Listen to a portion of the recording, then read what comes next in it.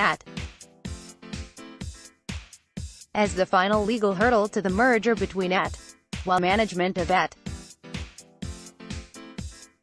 shareholders of Time Warner were not too thrilled neither. The share price increased by only 1.8% to $98, still well below the $107.50 initial bid price from AT.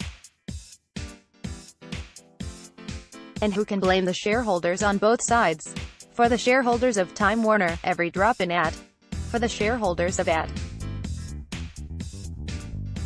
Moody's almost immediately cut AT. Was this merger worth all the pain? Was it necessary for both AT? In the past 5 years, with the help of acquisitions, AT. Over the same period, video subscribers increased 7-fold to reach 39 million subscribers. Revenues increased by 25%. All impressive. But in an intensely competitive market, operating income was volatile, and was 30% lower in 2017 than in 2013. Operating cash flow was just as volatile, reaching $39 billion in 2017, the same as in 2013 but 6% lower as a percentage of sales. For Time Warner, the picture has been slightly better, but still pressure has been there.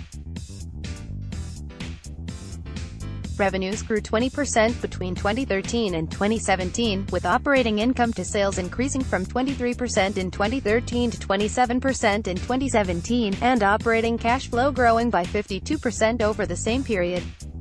However, Time Warner's cash generation ability is weaker than that of AT. And Time Warner's leverage and credit ratings are one notch weaker than AT.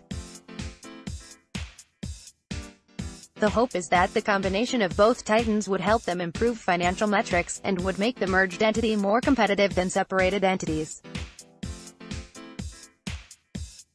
AT. In addition, over time, AT. It is about creating a floor underneath AT. And even if AT.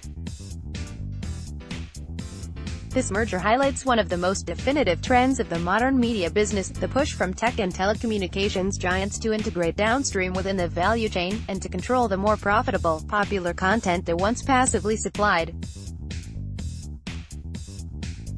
Well, it was a bold gamble for both AT. Disclosure: we are long T. I wrote this article myself, and it expresses my own opinions. I am not receiving compensation for it, other than from Seeking Alpha.